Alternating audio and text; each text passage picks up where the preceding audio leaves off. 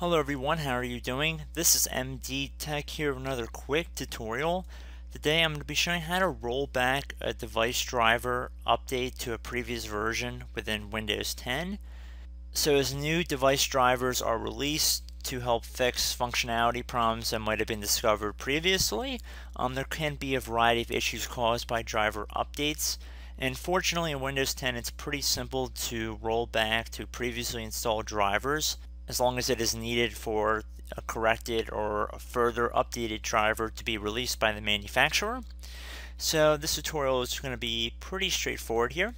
So we're going to head over to our search menu and we're going to type in Device Manager, and it should be listed directly above the control panel. So you want to left click on that.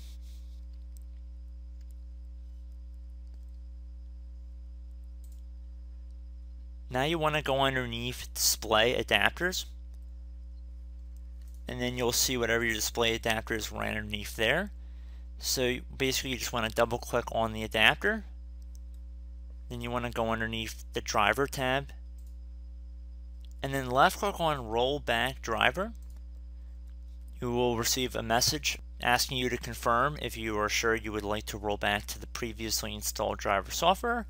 Rolling back to older driver software may reduce the functionality or security of your device. If this does not resolve the issues you're having with your device, visit the manufacturer's website to determine if updated driver software is available.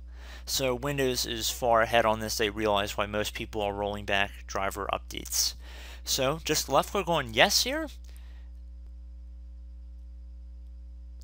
And once you're done rolling back the driver update, you can click on close, and you should be good to go. So I hope this brief tutorial helped you guys out, and I will catch you in the next video. Goodbye.